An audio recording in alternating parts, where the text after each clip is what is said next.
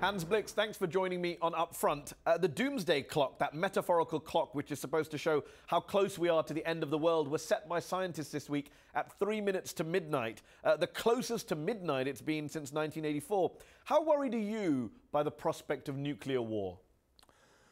Well, I think the clock reminds us that in addition to the some 20,000 nuclear warheads that you find in the US and Russia and the traditional nuclear weapon states, we also have countries like North Korea that are moving on and even testing, which the other states are not doing. So yes, it is a real concern.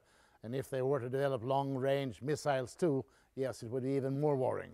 They do claim to have carried out their fourth nuclear weapons test at the start of this year, a miniaturized hydrogen bomb, which panicked a lot of people. How panicked are you by that? How worried should we be? How seriously should we take the North Korean nuclear weapons program? I think we should take it seriously, but perhaps not necessarily because of this particular test, although it shows that they are advancing. But we have, for many years, we have had talks with them, we have sanctions, and talks in Beijing with the six powers, and nothing seems to have worked. And the query is, can one design a strategy to get to results? The North Koreans may be looking at Gaddafi, and they may look at Saddam, and say what happened to him and them when they gave in. Well, they both disappeared. You know that the US has also on occasion offered North Korea that they could have a peace treaty. That would be an important part because they identify the US as their big enemy. However, that may not have been enough. They may ask themselves, what is the better for their safety and security? Is it a paper guarantee from the US or a bomb? So I think you need more than just a peace treaty with the US. And I think the Chinese, as rightly I think, are identified in the US and elsewhere as a key player because the North Koreans are dependent upon them. So I think the permanent members of the Security Council, in particular the US and Russia and China, and here added with Japan, of course, and South Korea, will have to work very closely together. You mentioned the United Nations and the Security Council. There's that famous scene in the 2004 movie Team America World Police. I'm not sure if you've seen it, where Kim Jong-il's character feeds your character of course to the sharks. And it's supposed to show how weak and toothless the UN and weapons inspectors such as yourself are in the face of brutal dictators. That's a fair point, isn't it? Well, I mean, I thought it funny. That was the thing that made me famous in the world. But at the same time, I don't think they're right, because actual observations have a role to play. When we were in Iraq and we reported that we had not seen any nuclear or other weapons of mass destruction, it wasn't taken seriously by Washington. But it turned out that we were closer to the truth than anybody else. Now that's a sad thing, and I think everybody recognizes that it would be wise to listen to international inspectors because they are on ground and they are independent and they are professional. Iran has agreed to a historic nuclear agreement last year, which includes what's been described as the most robust inspection regime ever negotiated. Are you a supporter of the Iran nuclear deal, or do you think it's too soft on Tehran? No, I think it is a very good deal, and I take off my hat to Kerry and to Lavrov and to Zarif of Iran for their patience, and for Catherine Ashton. All of them, they've shown that diplomacy did work. But it also cost a lot for the US presidency of Obama and Kerry. It cost a lot in terms of action with the opposition. And in Iran too. I think that the Rouhani and Zarif have had a hard time with the conservatives on that side. What has now happened through this agreement is that Iran has committed itself to scale down the program very drastically.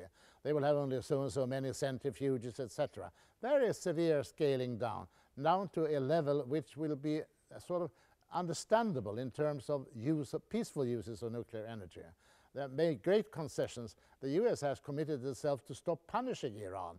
I don't see that as a very great concession. I think the agreement is very, very great progress. And one should also remember that Russia played an important role in this. We often talk about Russia and their acting in the Ukraine against the UN Charter, etc.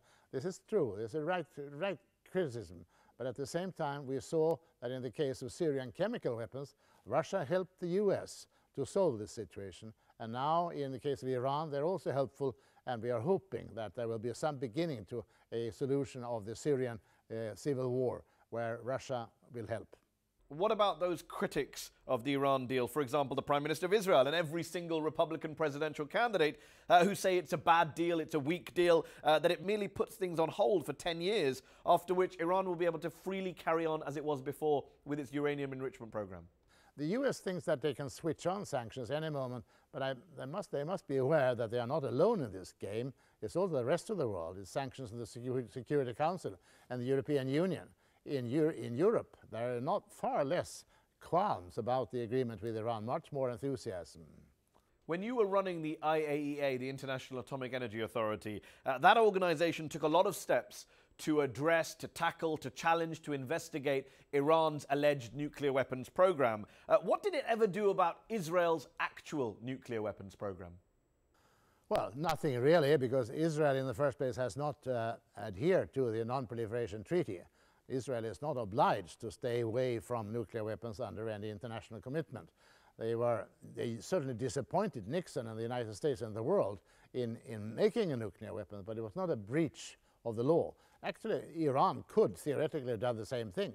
They could also have withdrawn from the Non-Proliferation Treaty, and then what they had been doing would have been legal.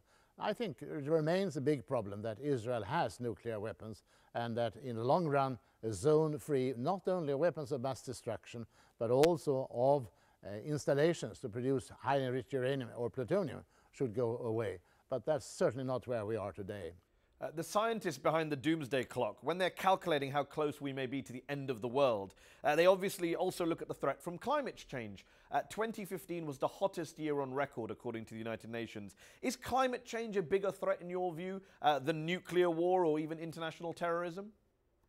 I confess I'm more worried about the climate change, because the nuclear, we have now managed to live for 70 years without a further nuclear war exploded in wartime. Whereas in the case of the global warming, we are dealing with 7 billion people who are trying to use a lot of power in the future. I mean, oddly in a way, nuclear energy plays a role in both situations. In the case of the bomb, of course, it's nuclear energy that gives it explosive force. In the case of the global warming, nuclear energy in the form of nuclear power plants may interestingly be one important part of the solution. I think we should be very pleased that China and India are going full scale ahead with nuclear power, because that gives them huge chunks of electricity. It's not without problems, I'm not saying that, and no energy generation is without some problem, but this certainly is an existing means of generating huge amounts of energy without adding to the greenhouse gases. In the United States and other Western countries, people seem to be much more worried these days about the possibility of a terrorist attack from a group such as ISIL, rather than the threat from climate change. ISIL is now dominating the headlines. You, of course, were deeply involved in the run-up to the Iraq war in 2003 as the chief UN weapons inspector. Had the United States and the UK and others not invaded Iraq, would we have the ISIL threat that we have today? Would ISIL even exist, in your view? I think it is doubtful that it would have existed, because many of their cadres came from people who were dissatisfied Sunnis. In Iraq, the Shiites came to power and the Sunnis were sort of ostracized, and many of them joined the ISIS. So that was an important element of the sad evolution that we have had. I think neither Iraq, Libya or Syria, they all show the difficulty of doing something from the outside. You may say that if you hadn't done this, then Saddam would have been there, Gaddafi would have been there. But I think one should ask the people there, not we in the West, we should ask the people there, which would you prefer?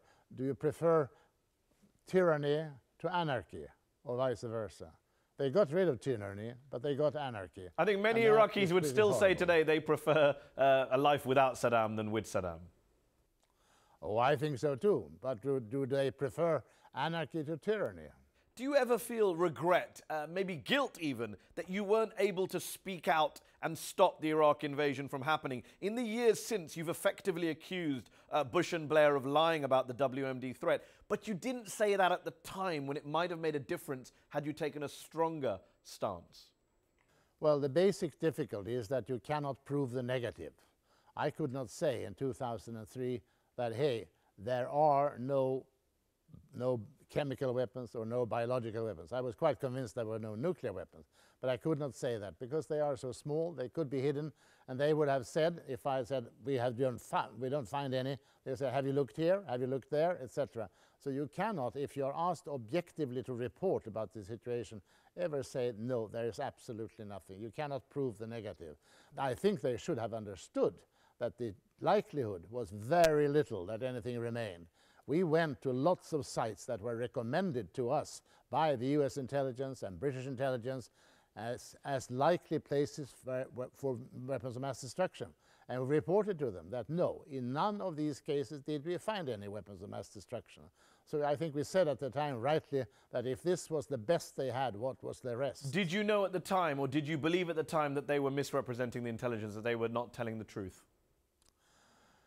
Yes, I think when I listened to Colin Powell, I was a bit amazed at it. Now, many of the things that he reported were things we could not check and did not know. There were telephone calls that had been listened to, etc. But some others sounded odd, and I said so in the Security Council. And I also warned both the US, Condoleezza Rice, and Blair that we were not at all impressed by the evidence. And I said to Blair that wouldn't it be paradoxical if you invaded Iraq with 250,000 men and found that there were no weapons of mass destruction. Hans Blix, thanks for joining me on UpFront.